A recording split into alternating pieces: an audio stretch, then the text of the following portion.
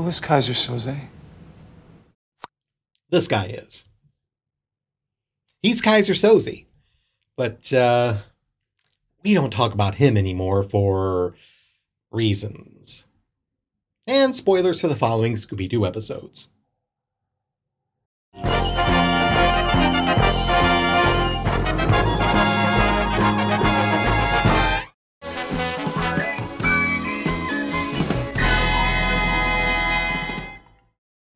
On a rainy night, the Mystery Machine crashes into an ice cream factory after skidding on a pile of discarded popsicles left in the middle of the road. Sorry, copsicles, because apparently popsicle is a registered trademark. Good luck with that, Unilever. Why don't you call up Kleenex and Velcro and go out for a few beers? While looking for a phone to call for help, the gang is chased by 3 colorful phantoms determined to run them off the property. Stop me if you've heard this before. While driving through a city neighborhood on a dark and stormy night, the gang stop in front of a building that makes sweets. They find some of the company's products outside, which leads them to investigate. Little do they know a group of criminals have staged a robbery and are hiding out inside the factory, all the while using the company's merchandise to hide their stolen goods in plain sight to smuggle past the police. During the course of the episode, one of the villains disguises himself as a bespectacled older night watchman, another gets dunked in a sugary substance, members of the gang find themselves in an inclined ventilation shaft, and Shaggy and Scooby eat food straight off the ground, are put in danger by a room filling up with food or drink, and at one point Shaggy dresses up as, and is mistaken for, one of the bad guys. All we're missing here is a washed-up celebrity forced to endure jokes about their obesity. Okay, I've got the obesity covered, but I'm not a celebrity and have never been talented enough to be considered washed up. Not content with essentially remaking an episode that aired 3 years earlier, Hanna-Barbera also recycled several character models by making just a few superficial color and design changes. This episode is like opening a refrigerator and grabbing a bunch of disparate leftovers to cobble together a meal. And just like a dinner made up of reheated food from days earlier, the kids will be disappointed here, too. The ghost of the Bad Humor Man is the never say never again of the Scooby-Doo-niverse. Keep it slow, Shaggy. These streets are really slick. If this downpour keeps up, we'll need a periscope to find our way home. What? Setting aside the question of why the hell Shaggy is driving the Mystery Machine, in the previous shot, Fred is clearly the one driving.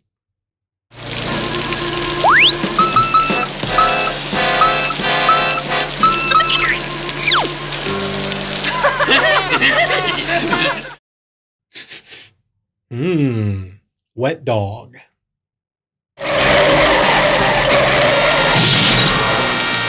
Well, I guess we better get busy and change the tire. You mean tires? Shaggy's blown all 4. While it is possible for a tire to go flat after a collision, something to do with causing the seal to break around the rim, I can't help but think that an impact strong enough to break the seals on all 4 tires would have totaled the vehicle. Not to mention everyone riding inside at the time, especially when they habitually avoid wearing seatbelts. You mean 999, 998, 997? Shaggy will just eat anything off the ground, won't he? You know that joke in the first Scooby-Doo film where Scooby accuses Shaggy of drinking out of the toilet? That doesn't seem so far-fetched if you think about it. If you saw the Mama Cass episode or my video discussing the villains who appeared there, you already know the design, but I'll go over it here anyway just to make sure we're all on the same page. Sammy the Shrimp, a notable criminal hijacker, stole an armored car containing $2 million in cash. He chose to lay low in an ice cream factory in which he and his 2 henchmen would disguise the vehicle they stole as an ice cream truck, so they could drive past any potential police roadblocks. Real-life armored cars can potentially look like ice cream trucks if you ignore the missing side concessions window. In this situation, however, what we see at the Happy Humor Ice Cream Company appears to be just refrigerated vehicles to transport cold products and not the colorful ones selling ice cream to neighborhood kids. We interrupt this program to bring you a special news bulletin. A Blinks armored car containing $2 million in cash has mysteriously vanished. I mentioned the coincidental broadcast trope in an earlier video, but at least in that situation, someone was there to turn on the radio. Who turned it on here? And how loud was the radio that Shaggy and Scooby were able to hear it so clearly from outside the Mystery Machine with the windows rolled up? Wow, $2 million. You know that's over 10 million hamburgers complete with mustard? That would put the price of a hamburger at 20 cents each. Sources vary, but most indicate the price of a McDonald's hamburger in 1976 would have been around 30 cents, though the smaller White Castle sliders would have been closer to 20 cents at the time. I guess we know which fast food restaurant Shaggy and Scooby preferred. Incidentally, in today's money, 20 cents would be around $1.10, while 30 cents would be around $1.66. In 2024, the average price for a McDonald's hamburger is around $2.50. This would have made the average burger cost around 45 cents each in 1976. With $2 million, Shaggy and Scooby would have only been able to afford a little under 4.5 million hamburgers. That barely lasts them a month. That's a vanilla ice cream. Vanilla ice cream on hamburgers? Scooby, you are a genius! I occasionally ask myself if pregnant women watch moments like this in Scooby-Doo and think to themselves, you know, the food Shaggy and Scooby described sounds like it would hit the spot, actually. Hey, you guys hear the news about the disappearing armored car? Yeah, but we have our own wheels to worry about. Shaggy and Scooby would have only barely been able to hear the radio news broadcast from where they were, outside the Mystery Machine with the windows rolled up. There's no way in hell Fred and the rest would have been able to. $2 million is over $11 million in today's money, so even split between 3 men, this was a profitable scheme. And while in the past I have overlooked a reused plot if the money at stake was high enough, this time around the lack of originality on the part of the writers is too egregious for that. I'm giving this a design score of 1.5 out of 5. As mentioned, the outfits this time are simply reused character models from A Night of Fright is No Delight, just recolored to match the ice cream theme of the episode. He said, what phantoms? Big, ugly Technicolor phantoms floating through the air. A brown one, a white one, and a red one. It's funny that Hanna-Barbera went out of their way not to use the word popsicle in the episode, likely due to that word being a real-world trademark, when the word Technicolor is, technically, also a trademarked brand. Looks like Beer Night will have another participant. Technicolor phantoms? Do you buy that, Scoob? Me neither. What an imagination. Shaggy and Scooby, of all people, should not be so quick to disbelieve someone talking about having seen some ghosts. Unlike the questionable transparency used by Creeps and Crawls, there were no special effects this time around. At one point, the Technicolor phantoms did appear to float instead of run. However, this was inconsistently shown and never mentioned in the unmasking at the end. At least the green globs in the Mama Cass episode were specifically shown to be flying. Sammy the Shrimp and his crew don't even get credit for making their own phantom disguises, considering Shaggy found a spare suit in a box from a costume rental store. Acme Costume Rentals? What? Was there no Spirit Halloween in a closed Kmart building nearby? Okay, yeah, that doesn't work because the first Spirit Halloween didn't open until 7 years after this episode aired, and Kmart was also still going strong at the time. But my point still stands that this was just pure laziness on the part of the villains. Although the bad guys did seem to spend more time with their phantom disguises than something much more important than that in terms of hiding from the police. It's Mr. Grizzly. Mr. Grizzly? That's Sammy the Shrimp, the cleverest hijacker in the country. If the idea was to drive the armored vehicle out of the city past potential police roadblocks, why didn't Sammy the Shrimp do anything to change his own appearance? The officer at the end immediately identified him, which means he was likely already on the police radar. If nothing else, Sammy should have at least shaved his mustache. Though honestly, he should have done that anyway because There's just something inherently gross about 1970s stashes. I've already spent more time discussing Sammy the Shrimp and his henchmen's disguises than they or the writer spent thinking them up, so I'll end it here by giving them a 1.5 out of 5 through outfit score. I'm giving them a half point for their costumes being at least a little creepy. While Sammy the Shrimp's design and outfits weren't original, and the Scooby writers seem to have given them little thought, in-universe the hijacker seemed to have given plenty of thought when it came to carrying out his plans. For starters, he appeared to have done the necessary prep work prior to stealing the armored vehicle. From the radio broadcast, we can infer the hijacking had occurred not that long before the Mystery Machine crashed into the ice cream factory. Yet Sammy the Shrimp and his henchmen had already managed to scare away all the factory workers. This implies they had been haunting the place for any number of days before the heist. Then again, we don't really know how long it's been since the armored vehicle was stolen. I keep using the word hijacked because that's how the policeman at the end described Sammy.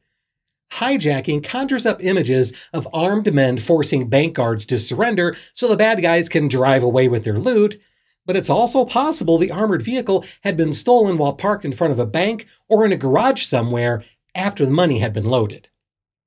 Indeed, the radio broadcast specifically stated the truck had mysteriously vanished. This would give Sammy the Shrimp more time to get away with the stolen vehicle as opposed to a brazen hijacking at gunpoint followed by a police pursuit. In addition, Sammy the Shrimp was also able to get hired as Mr. Grizzly, the night watchman at the ice cream factory, at some point prior to the theft. Though he could have been lying about that. It's conceivable he and his men assumed the Happy Humor Ice Cream Company was empty and they had the run of the place.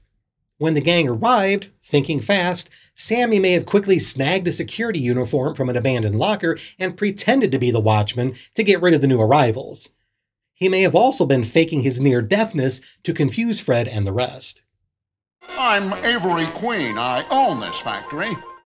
We never once saw any scenes with Grizzly and the factory owner. If we had, Mr. Queen might have immediately recognized the security guard was fake because as far as he was aware, all his employees had left in fear of the Technicolor Phantoms. I smell bacon. Bacon? And legs. Bacon and eggs in an ice cream factory? Something's wrong. Why would that be suspicious? Large factories often have cafeterias to feed their employees. Hell, just a few episodes earlier, the gang was treated to food by one at the end of another mystery. The bacon odor is coming from this room, Scoob. Legs and record. Right on, Scoob. Then I'll have them once over lightly. Shaggy and Scooby don't even pause for a moment before stealing someone else's dinner.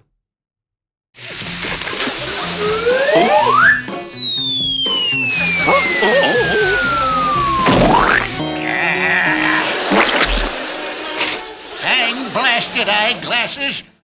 Those were smoking hot eggs, likely dripping with grease, and should have burned the hell out of the man's face, especially as they were left to sit there for several moments before being wiped off. Oh, eggs. My eggs. Forgot all about them. Dang blast it.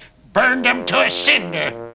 Eggs and bacon does seem like an odd meal for trespassing criminals to cook for themselves the night of their robbery, but it only emphasized how secure Sammy the Shrimp and his men felt in their hideout. That the food was left unattended while on the stove may indicate how panicked the villains were after they heard the Mystery Machine crash into the garage doors. Sammy went all out in selling the character of Grizzly, except if he was determined to play the role of a night watchman, why did he leave the teenagers to wander the factory unescorted? Instead of trying to scare them off or even mention the Phantoms, he should have kept playing the role of a responsible employee and called a tow truck to take the Mystery Machine to a mechanic. He could have even called a taxi to take the gang to a hotel. If more Scooby villains acted kindly to strangers, they'd probably get away more often with their schemes. The popsicles, sorry Unilever, gopsicles, left in the middle of the road are also a bit confusing. While they serve the purpose of getting the gang involved in the mystery, why were they there in the first place? The implication is that someone emptied an ice cream truck, perhaps to make room for something else, but the money was still in the back of the armored truck at this point. Is it possible a legitimate ice cream truck driver, fleeing the factory in fear from the frightful phantoms, failed to fasten the fixture on the door, thus spilling the frozen product all over the road behind them? All those ice cream trucks in the garage also got me thinking how much more convoluted Sammy the Shrimp's scheme was than it needed to be. Instead of going through the hassle of painting the armored car, why not simply transfer the money to 2 or 3 of the real ice cream trucks before parking the stolen vehicle in the back of the garage and covering it with a tarp? The factory was abandoned, so it could take the authorities days or even weeks to find it. Using the ice cream trucks to smuggle the stolen money would have also allowed Sammy the Shrimp and his henchmen to immediately leave the city, whereas their painting scheme required them to wait for hours or possibly even an entire day for the paint to cure enough to be able to safely drive away without it running and exposing the armored car. Hey, maybe it's an earthquake. Something's fishy. An ice cream truck can't be that heavy. It's even fishier that they keep it locked when it's inside their own garage. Their decision to use the armored car for their getaway ended up being one of the pivotal moments in the episode that exposed their scheme, as Fred, Daphne, and Velma's suspicions were raised when they encountered the cracked concrete floor in the factory garage. All this white paint was used recently. It's still wet inside the cans. Yeah, but nothing is painted white in here. Except for those ice cream trucks. Who leaves cans of paint lying around without their lids? This was another fatal mistake made by the villains. If they had simply closed the cans properly, the gang may not have noticed them, and thus wouldn't have given the ice cream trucks in the garage further scrutiny.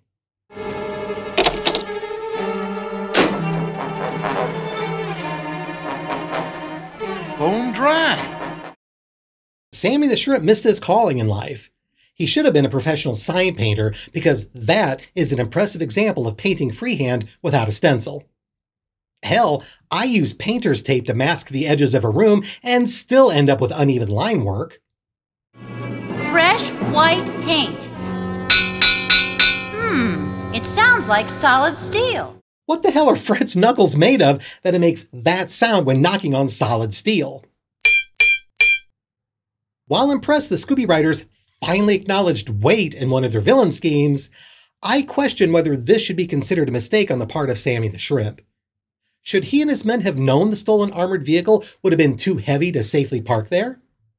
To answer this question, we would need to first determine how much weight the factory floor should have been able to support. Oh, shit. Math. As always, I'm going to be relying on a lot of supposition and estimation here, not to mention my spotty understanding of applying numbers to real-world physics. If any structural engineers or mathematicians happen to be watching, feel free to point out any egregious errors on my part in the comments. Just please be kind, and remember you're dealing with someone who last had to solve story problems in math class back when Bill Cosby was America's dad, and not America's creepy uncle who went away for a while but now is back, but some aunts won't let him near their kids at family reunions. Going by industry standards, it's likely the concrete floor of the Happy Humor Ice Cream Company garage was at least 8 inches thick, which is standard for commercial use. This would have provided support of around 160 to 200 pounds per square foot.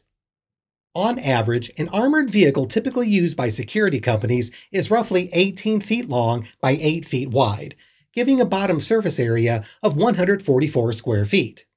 At 160 to 200 pounds per square foot, a section of concrete floor the size of the armored car could conceivably support anywhere from 23,000 to almost 29,000 pounds of weight, or roughly 11 to 14.5 tons.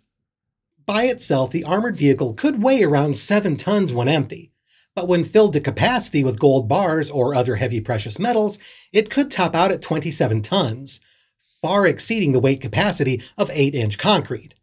However, we're not dealing with gold, as the radio report specifically stated the stolen $2 million had been in cash. That could still weigh a lot, but not nearly as much as gold.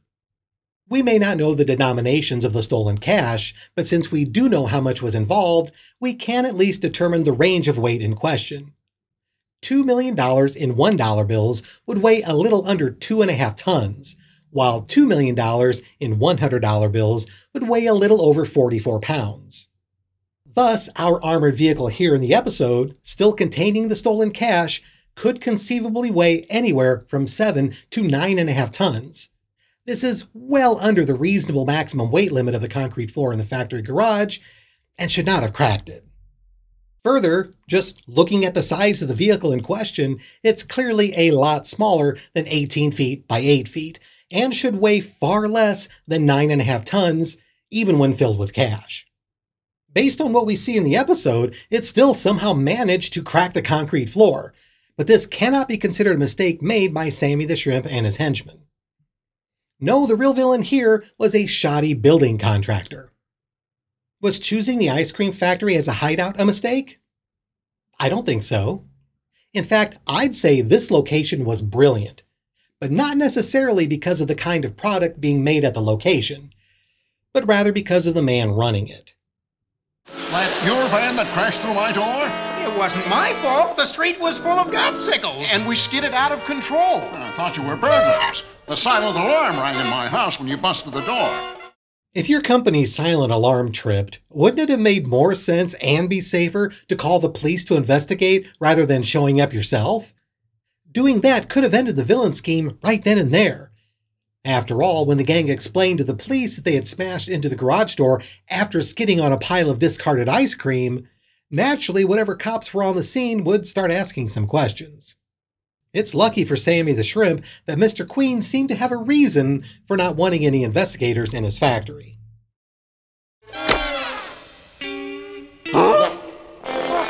Look! You know, we've landed right inside Mr. Queen's ice cream storage room. It's so cold in here, my goose pimples have goose pimples. The freezer door did not have an internal safety release to prevent people from getting accidentally locked in. Oh no, the flames started the fire sprinklers. Not only does Mr. Queen not have the silent alarm notify the police of a possible break-in, he also doesn't seem to have the sprinkler system set to notify the local fire department.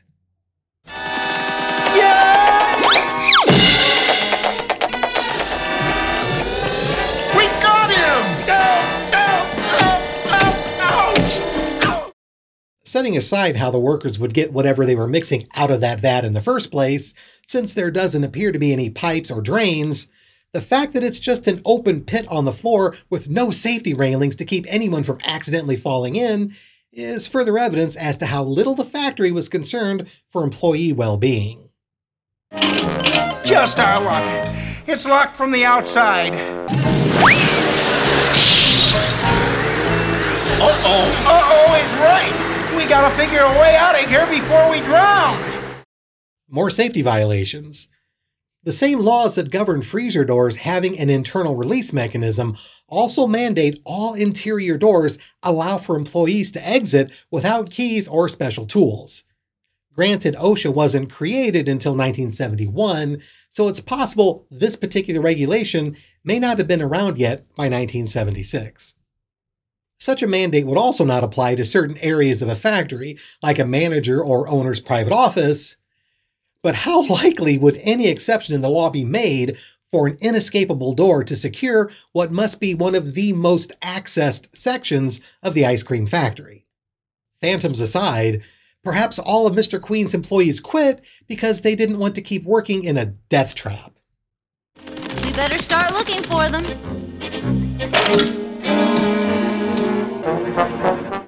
We find out later that Queen had an allegedly innocent reason for faking his leg injury, but why would he be so sloppy as to leave his crutches on the floor like that if he was trying to convince people he needed to wear a cast?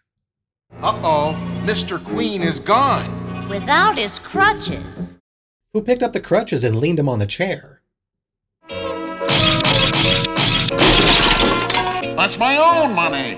With those phantoms on the loose, I was afraid to leave it in my safe. Even if that was legitimately his own money, cracking open his cast like that and revealing a pile of cash in the same room as a mountain of stolen currency right in front of a police officer was very stupid on the part of Mr. Queen. There's no way a proper investigator wouldn't insist on impounding all that money to make sure it didn't come from the armored vehicle. In fact, I think there's a very good possibility the money hidden in the cast was from the armored vehicle. Think about it. Sammy the Shrimp and his henchmen had full access to the Happy Humor Ice Cream Company. Despite all his workers having run off, you'd think if Mr. Queen was above board, he'd have at least hired a legitimate security company to keep an eye on the place.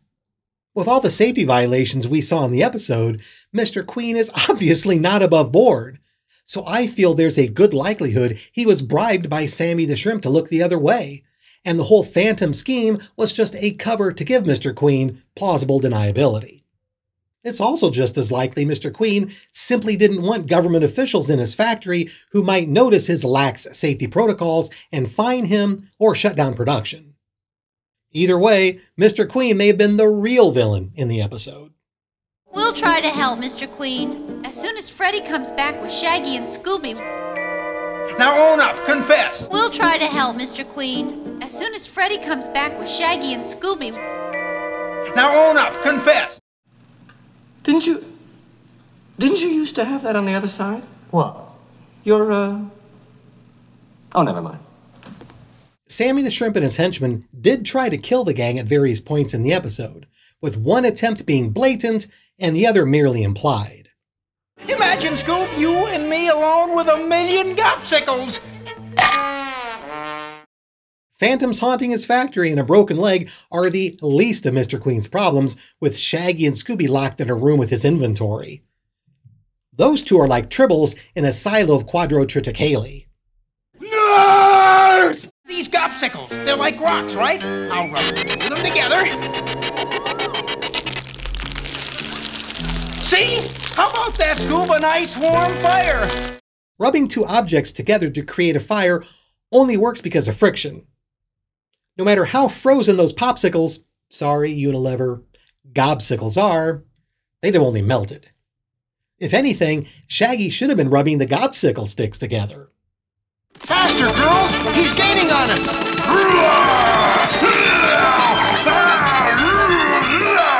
Let's hide in here! How in the hell did the freezer door get opened? Also, they were chased in there by the Strawberry Phantom. If he had just closed the door behind Fred, Daphne, and Velma, that would have solved everything. Even if the witnesses don't freeze to death, that'd still give the bad guys more than enough time to get away. Yipes! How do you stop this thing? Again with Shaggy and heavy equipment he can't control. If we don't get out of here pretty soon, I'm gonna turn into a gopsicle. Hey, someone's at the door. The door's open. Okay, technically it wasn't, because this was yet another animation mistake. It's clear that the sound we heard was supposed to have been the door sliding open by Shaggy, but the animators forgot to include it. The Shaggy Phantom. Shaggy Phantom? What are you doing in that silly costume? Trying to keep from freezing. I thought it was a coat. And now the door looks closed again. Regardless, this was another opportunity missed by the villains to lock the gang up with all of them conveniently in the freezer like that. Nobody builds an ice cream truck out of solid steel. What was that? It's the Phantoms! Oh no, they've locked us in! Up to this point, the Phantoms had been trying to scare the gang away. Now that they locked Fred, Daphne, and Velma in the same room with them, this was likely the point in the episode when Sammy the Shrimp decided the kids saw too much and now had to be silenced permanently. Give that valve a half turn, Scoob.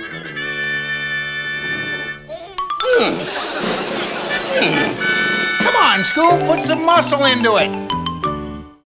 Stealing company product is bad enough, but how badly contaminated are all these machines going to be by the time the gang wrap things up?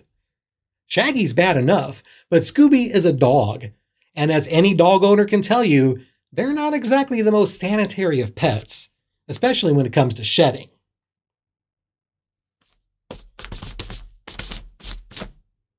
When future customers file a class action lawsuit against the Happy Humor Ice Cream Company because of all the dog hair they're finding in their gopsicles, Mr. Queen will have no one to blame but himself for having allowed the gang to stay.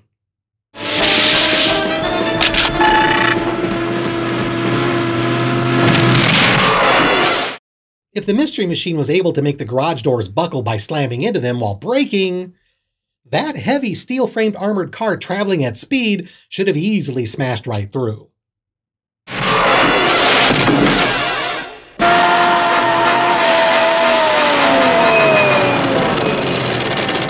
Nice work, gang. We trapped him.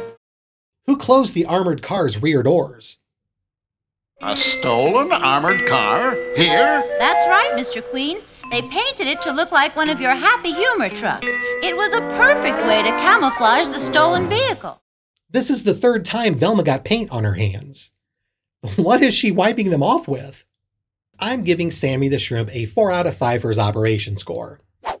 He chose a good location, regardless of whether or not he bribed the owner, made few significant mistakes, and showed determination when it came to dealing with meddling kids. This leaves the Technicolor Phantoms with a final due score of 2.3 out of 5. You said it, Scoob?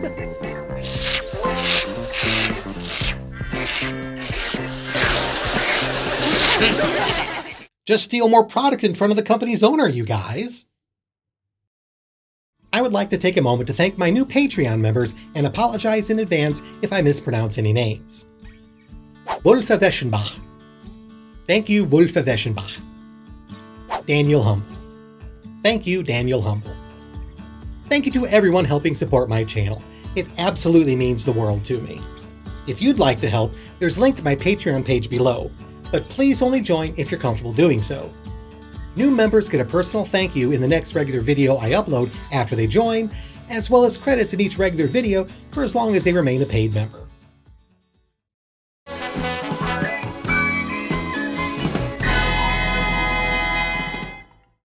The gang are disappointed that their visit to Washington, D.C. is in danger of being ruined by the rain. Deciding to stay dry by staying indoors, they visit the Smithsonian Museum, an obvious analog of the real-world Smithsonian. They find the institution practically deserted and are informed by a grumpy security guard that all the other visitors have been frightened away by the spirits of 3 traitors from the American Revolutionary War. City engineer Mr. Willett, museum security guard Mr. Clive, and an unnamed third man devised a plot straight out of Sherlock Holmes to steal freshly printed $100 bills. Presumably while working his day job, Willett had discovered an unused drainage tunnel just happened to run from the Smithsonian Museum to a currency printing room at the U.S. Mint. As Daphne was the only clueless redhead around, the thieves instead used a loud steam engine in the museum to cover up the sounds of their drilling through the thick concrete wall that separated them from the money. They also decided to dress as the ghosts of Benedict Arnold, William Demont, and Major John Andre to scare museum guests away to prevent anyone from discovering their operation. To remain in the museum after closing, Willett and the rest hid in plain sight by taking the place of wax figures of the historical traitors on display. This allowed them to secretly work throughout the night after the other guards made the rounds. The title of this episode, The Spirits of 76, as well as the Washington, D.C. setting and choice of ghosts from the American Revolutionary War, was a product of what was going on at the time this episode was produced. Just our luck. We come all the way to Washington for the bicentennial celebration, and all we see is rain, rain, rain. 1976 was the bicentennial celebration of the founding of the United States, and the whole year was practically treated like the 4th of July holiday, with the Spirit of 76 being a popular slogan. I was only 4 at the time and had no idea what any of it meant, just that there seemed to be a lot more American flags displayed throughout the year than usual. I always felt that 1976 was the wrong year to celebrate something like this. That year was chosen because 1776 saw the signing of the Declaration of Independence.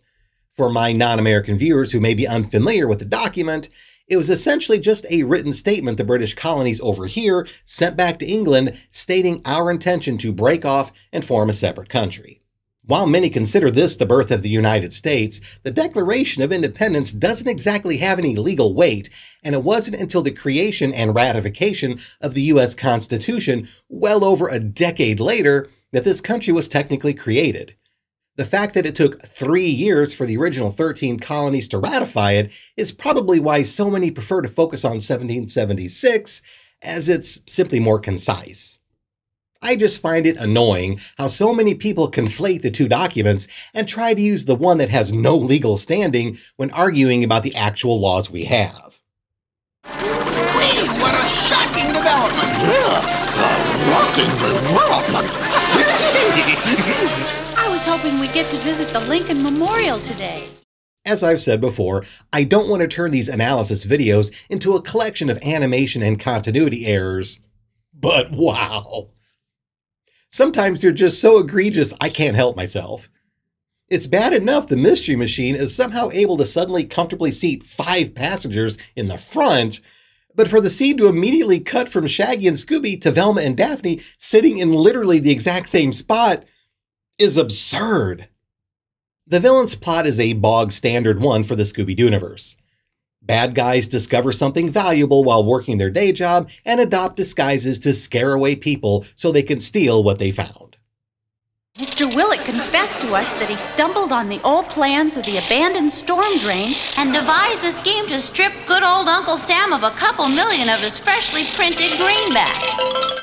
This is a valuable scheme, and though Velma casually claimed it was worth a couple of $1 million, coincidentally the same as what was stolen by the armored car hijackers in the previous episode, what we see the bad guys actually hauling around is far, far greater than that.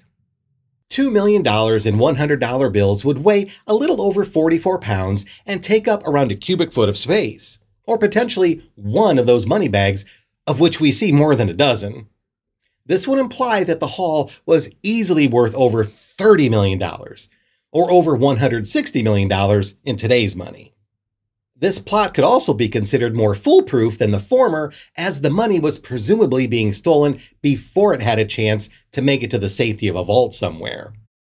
However, this money would also be a lot more dangerous to steal, even setting aside the doubtlessly high number of armed guards one would normally expect to encounter at a secure government location. Any bills taken directly from the mint itself should be easily traced, because if anyone was going to keep track of the serial numbers of the missing currency, it would be the people printing the bills in the first place. I didn't bring up the serial number issue in my analysis of last episode's villains because the source of their stolen cash wasn't established. If being transferred between banks, then it's likely the serial numbers of the bills would have been recorded, but from what we saw spill out the back of the armored car, it's obvious they were transporting money from any number of locations, and thus the likelihood of tracing the stolen cash via recorded serial numbers was slim to none. Yes, we do find this whole serial number aspect completely pointless by the end of the episode, but right now I'm focusing on just Willett and Crane's overall design. We'll get into the implementation of it later. Hey, this is serious. I can't find Scooby anywhere. Me neither. I even checked the dinosaur exhibit. You know how he feels about bones. Sure do. You better hope he doesn't end up in the dinosaur room, guys. No, don't take that!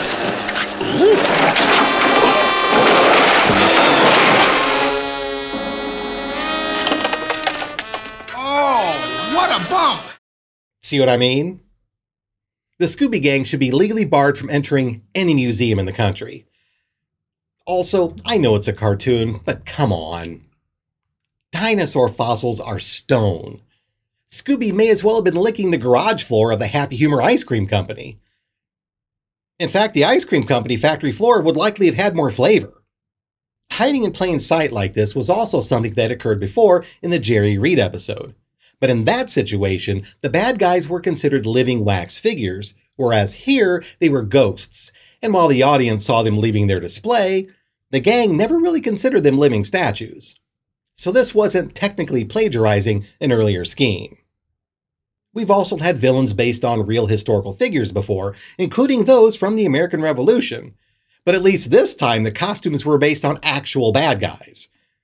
I'm still scratching my head over the Scooby writers having once chosen to use the ghost of Paul Revere, someone considered a quintessential American hero. Willett and Clive's plot wasn't super original, but it didn't seem to lift any ideas directly from previous episodes. It was also potentially extremely valuable, and considering the US Mint's baffling lack of security or even employees in what should have been one of their busier production areas, there seemed to be few witnesses that would stumble onto the theft. 3.5 out of 5 for the design. The three spirits of 76 haunting the museum represented a rare moment in the Scooby-Doo universe where the bad guys dress as the ghosts of actual real-life people. Though at least this time, they picked historical figures that most would consider villains when they were alive. When Mr. Siegfried disguised himself as the ghost of the Red Baron, an argument could be made that the World War I flying ace was certainly a hero to his country and was respected enough even by his enemies that they treated his remains with respect after his plane was shot down. The next time a real historical figure appeared in an episode of Scooby-Doo was the living mannequin of Davy Crockett, generally considered an American folk hero. This was then followed by the ghost of Paul Revere, one of history's most famous patriots for his contributions to the rebel cause during the American Revolution. So even though the ghosts in this episode may not be the first time that era of US history was represented, at least this time around, with the producers using Benedict Arnold, William DeMont, and John Andre, they at least chose villains. Though even this could still be a matter for some debate. While it's difficult to argue that Arnold and DeMont weren't treasonous men who acted only in their own best interest by selling out their fellow countrymen, Andre was a British officer who was hanged as a spy after having been caught working with Arnold to surrender West Point. Like the Red Baron, he was considered a hero in his own country, and even Alexander Hamilton was against his execution. It's likely the Scooby writers were tasked with coming up with a script that would coincide with the bicentennial celebrations going on at the time, and thus decided to feature villains from that era, but struggled to find any to fit the bill. Choosing unambiguous traitors like Arnold would be the safest, as it's not like the British side had many famous villains from which to choose, or at least any who'd be known to the majority of kids sitting down to watch Saturday morning television. Oh, Shaggy, that's a tableau of traitors of American history. With wax dummies of Benedict Arnold, William DeMont, and Major Andre. I got reasonably good grades in high school, and American history was one of the classes I excelled at. But am I alone in not knowing who any of these guys were apart from Benedict Arnold? In fact, I couldn't even find a drawing of William DeMont anywhere online, nor anything else about him apart from that he was considered the first traitor of the American cause. It's also weird he was depicted in civilian clothes, considering he was an officer in the colonial army when he committed treason. One of the drawbacks of choosing historical figures as a villain disguise is that unless you take some liberties with the design, the ghost isn't going to be that frightening. The artists did their best with the Red Baron and Paul Revere, at least making their faces look monstrous or spooky, but they didn't do that here. The three villains looked just like their historical counterparts, allegedly, meaning they were just three guys in period costumes. That's not scary at all. Granted, the men couldn't be made to look that menacing, as their disguises also had to double as camouflage, allowing them to hide in plain sight as museum display models. If anything, instead of spirits, they should have gone the Davy Crockett route and pretended to be living wax statues. Hell, they could have even brought back Mr. Grisby and claimed he wanted revenge this time around because his ancestors were British and the Smithsonian was built on land that had been taken from them after the war.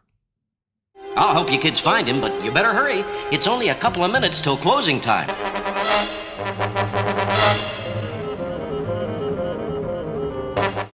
Wait a minute. Clive the security guard is the villain dressed up as Benedict Arnold, and he just left the gang. So how can he be here in his Benedict Arnold disguise?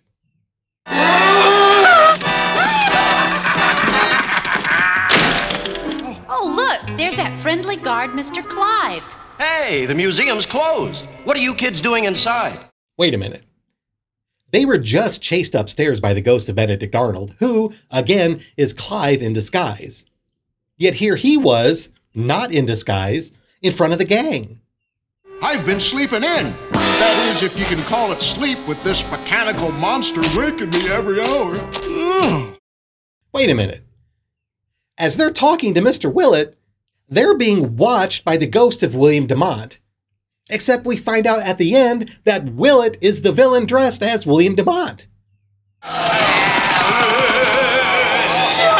The glow coats are coming! They put phosphorescent powder on their clothes and haunted the museum to keep people away. According to Velma, the villains put phosphorescent powder on their disguises to glow, but they were also seen as non-glowing wax dummies. There is less continuity in this one episode than the entire Showa era of Godzilla. Nerd! The glowing effect did signify some effort to make the spirits of 76 at least a little unworldly, though as mentioned it messes up their ability to hide as the display mannequins. Or at least hide without first having to spend God knows how much time brushing off all the glowing powder. My mother used to like to buy my daughter outfits that contained a lot of glitter, and that crap got everywhere. So I can't imagine it was very easy to clean up for the three villains. Ultimately, these outfits left me with the impression of laziness, both on the part of the bad guys who seemed to simply grab what happened to be laying around the museum, and the writers who struggled to find decent real-life villains from the American Revolution other than Benedict Arnold. Willett, Clive, and their henchmen's disguises were mostly original and appropriate for the time and location of the scheme, and despite being lackluster, they did at least attempt a token special effect. But overall, they weren't even close to being scary. 2.5 out of 5. The primary catalyst of Willett and Clive's scheme was the discovery of the abandoned drainage tunnel that led from the Smithsonian to the U.S. Mint. I can't help but think that the engineers who designed the printing press room wouldn't have been aware of the large cavern behind the wall and the serious security flaw it represented, but it happened in the episode, so we must accept it. I mean, it's not like the government hasn't made boneheaded decisions before. Mr. Willett rigged the cotton gin to power the drill. And he zooped up the soundtrack of the locomotive to cover up the cotton gin's noise. Let's start by discussing the three villains' successes. First, they were able to scare tourists away from the museum despite lacking any real menace in their outfits. Then again, it's not like they were trying to frighten people away from Disneyland. Come on. It was a museum. I'm sure the kids probably didn't put up much of a fight. Used before the invention of the diesel engine to pull transcontinental trains over the Rocky Mountains from Green River, Utah to... Look, this sign says, push button to operate. Sure, Velma. You can be a smug know-it-all, reciting useless facts and figures nonstop, but the moment someone else does, you're impatiently pushing buttons. Hey, have any of you noticed something missing? Like maybe Scooby? Uh-oh. It's nowhere in sight. This is why you use a leash. Worst dog owners ever. Also, there's no way a museum would have allowed Scooby inside in the first place. Just saying. We did it, Scoob! Look at them go! We struck them all out with a triple play! Oh look, more destroyed historical artifacts. You know, I wasn't kidding about banning the Scooby Gang from museums. Second, the villains were able to essentially get the run of the Smithsonian, enough so that Willett was able to use his engineering skills to rig a cotton gin replica to power the drill they needed for their scheme. Further, the use of the train engine to not only mask the sounds of the drilling, as well as providing a cover story to explain Willett's presence in the museum after hours, was reasonably brilliant. Of course, the longer he takes to fix the malfunctioning equipment, the more likely museum executives would decide Willett wasn't competent enough to get the job done and would ask for another engineer to give it a shot, thus adding a ticking clock to the bad guy's agenda. Finally, the three of them were able to successfully break through the thick concrete wall of the U.S. Mint printing press room and bag up millions of dollars of freshly printed currency. This aspect of the crime does raise some questions, however, with the main one being how nobody working for the Mint stumbled onto the crime. That is a huge goddamned hole, and the dialogue in the episode makes it seem the drilling had been taking place over days. I cannot fathom that Mint security guards, not to mention employees working in the printing press room, failed to notice this giant cavern opening in the back of the room, literally a few feet from one of the presses. This could have been explained away had the writers established the crime took place over a holiday weekend, which would account for the lack of workers, despite the improbability of them having left freshly printed currency still on the presses. The belts and the footprints both lead to that dead-end wall we saw before. What happened? The whole wall swung around. It was also a stupid mistake for Willett, Clive, and their henchmen to leave wet footprints all over the museum, as we saw them lead the gang directly to the secret tunnel. Secret tunnel! The lower legs of the villains' costumes should have been ruined by the constant exposure to dirty water from the abandoned drainage tunnel, making it obvious to anyone that the display dummies weren't as stationary as they should have been. All of this could have been avoided had the three men worn waders or other protection for their lower halves while working in the wet environment. This little delicious piece of paper is equal to 200 juicy hamburgers. That would be 50 cents per hamburger, despite the last episode when Shaggy's math would have had hamburgers cost 20 cents each. I guess prices really are higher in Washington, D.C. Worthless? Worthless? These bills haven't had the treasurer's signature, the treasury seal, or the serial numbers printed on them yet. All that money is worth exactly as much as the paper it's printed on. Finally, of course, the fatal flaw in their operation was breaking into the wrong printing room at the U.S. Mint. As mentioned in the episode, the currency they stole was worthless, as none of the bills had been affixed with serial numbers and other important markings. Wait a minute. Bad guys dress up as 3 American Revolutionary War ghosts to frighten people away so they can steal what they think is a valuable treasure, only to find out at the end that the object of their scheme was worthless. Why does that sound familiar? Had Willett, Clive, or their henchmen even glanced at the money they were stealing, their mistake should have been immediately apparent. They could have either tried breaking into another room at the Mint, preferably one that contained legitimate money, or cut their losses and try their best to cover up their involvement with the drilling operation. This would have been difficult for Willett at least, considering he was the only one at the museum with the knowledge and access to rig up the drill to the cotton gin.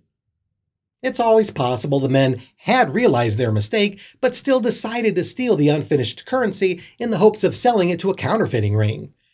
After all, the paper and the majority of the ink was legitimate, so it's possible a competent criminal organization would be able to make almost foolproof fake currency if all they had to add were serial numbers and a treasurer's signature. Yipe and double yipe!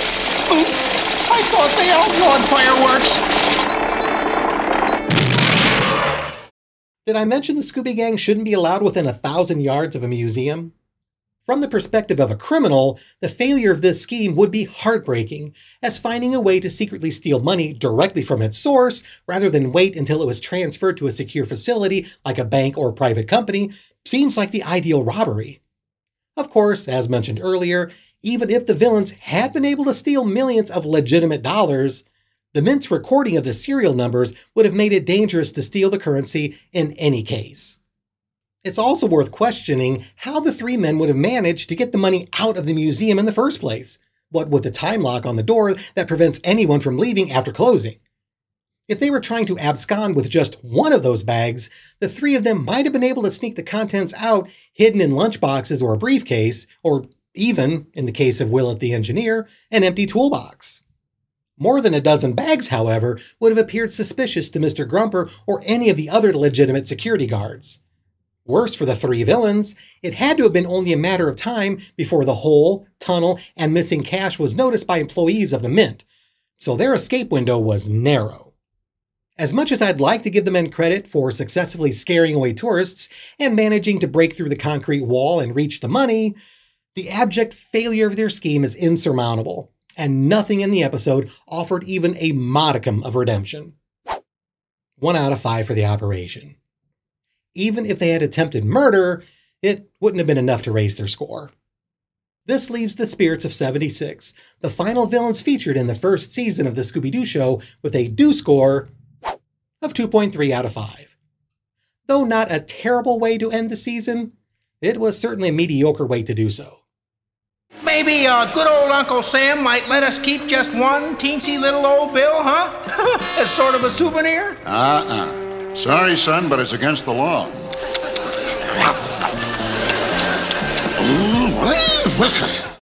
So it's against the law to let Shaggy have the worthless paper, but the officer is fine with Scooby eating it?